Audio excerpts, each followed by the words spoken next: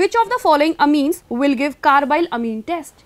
Students, for this question we need to know that 1 degree, that is primary, aliphatic as well as aromatic, when heated with chloroform and ethanolic KOH gives a pungent, that is foul smelling substance, which is carbylamine or isocyanide. On the other hand, secondary and tertiary amines will not show such reactions. This reaction is known as carbyl amine test or isocyanide test. So student, among the given options, option number 3 is a primary amine. That means option number C will give this test. And I am also writing the reaction here.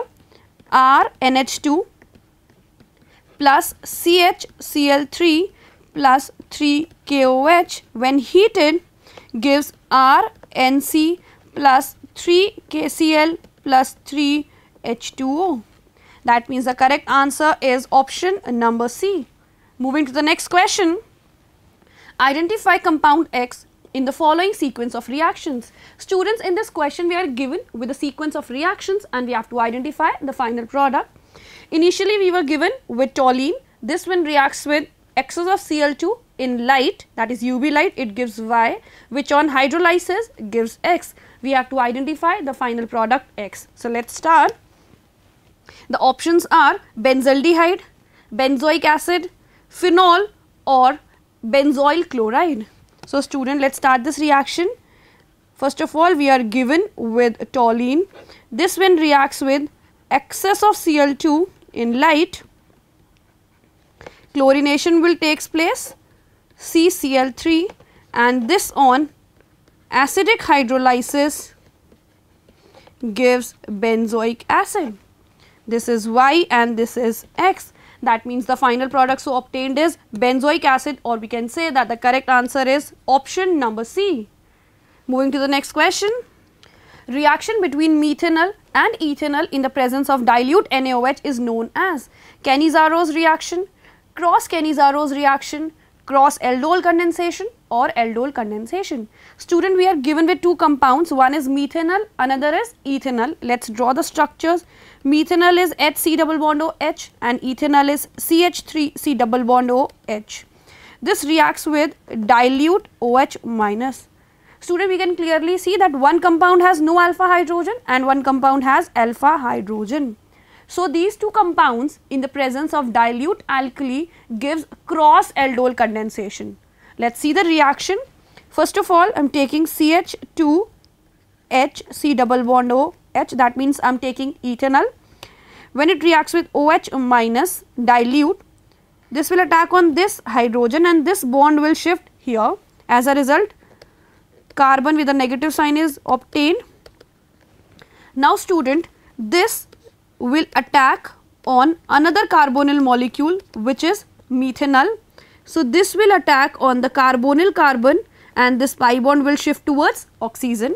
As a result, the product so obtained will be C double bond OH, CH2, C, O minus, H, H. Now student, this O minus will abstract a hydrogen from a water molecule and the product so obtained will be HCHOH, CH2, C double bond OH. And this molecule when heated forms CH2 double bond CH, C double bond OH. And the reaction is known as cross aldol condensation. That means the correct answer is option number C. Moving to the next question. Identify the molecule which does not exist. The options are Be2, N2, B2 or C2. Students, for this question, first of all we need to know that we have to write the molecular orbital configuration of the given species and then we have to calculate the bond order, and the species for which the bond order is 0 will not exist. So let's start writing the molecular orbital configuration. Number 1 was Be2, so Be2. Total number of electrons will be 8. So sigma 1s2, sigma star 1s2, sigma 2s2 and sigma star 2s2. Let's calculate bond order. Bond order is equal to half number of electrons in bonding molecular orbital minus number of electron in anti-bonding molecular orbital. So half 4 minus 4 is equal to 0. So it is very clear that Be2 does not exist, but let's calculate the bond order of the remaining molecules as well. N2 14 electrons, sigma 1s2, sigma star 1s2, sigma 2s2, sigma star 2s2, then we have pi 2px2, pi 2py2 and sigma 2pz2. Let's calculate bond order. Bond order is equal to half number of electrons in bonding molecular orbital, that is equal to 2 plus 4 plus 6, 8 and 10 minus number of electrons in anti-bonding molecular orbital, that is equal to 2 plus 2, 4, which is equal to 3. Now let's calculate the bond order of the remaining molecules. One is B2, total number of electrons 10, sigma 1s2, sigma star 1s2, sigma 2s2, sigma star 2s2, then we have pi 2px1, pi 2py1. So let's calculate bond order. Bond order is equal to half number of electrons in bonding minus anti-bonding. So number of electrons in bonding will be 6 and that in anti-bonding will be 4, by 2 will be 1. Now let's calculate the bond order of C2. So C2 12 electrons, sigma 1s2, sigma star 1s2, sigma 2s2, sigma star 2s2, pi 2px2, pi 2py2. Let's calculate bond order. So bond order is equal to half, then number of electrons in bonding minus anti-bonding. So 2, 4, 6 and 8 minus 4, which is equal to 2. That means among the given options, the only molecule for which the bond order is 0, that is Be2. So among the given options, Be2 will not exist, or we can say that the correct answer for this question is option number A. So moving to the next question, an alkene on ozonolysis gives methanol as one of the product. Its structure is.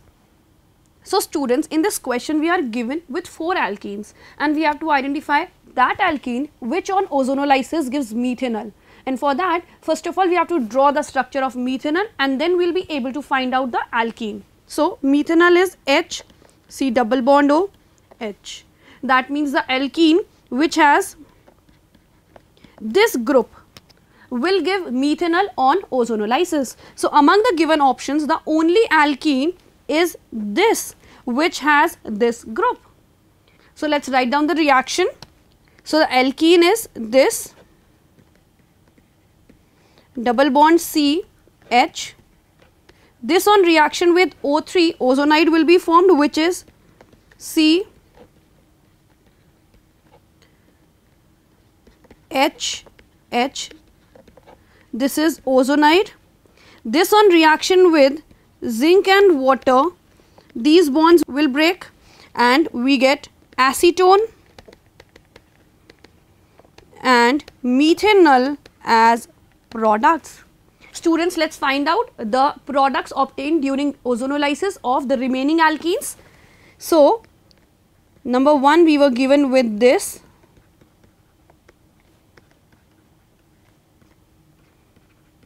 This on ozonolysis, students, I am directly writing the products. This on ozonolysis gives 2 molecules of acetone,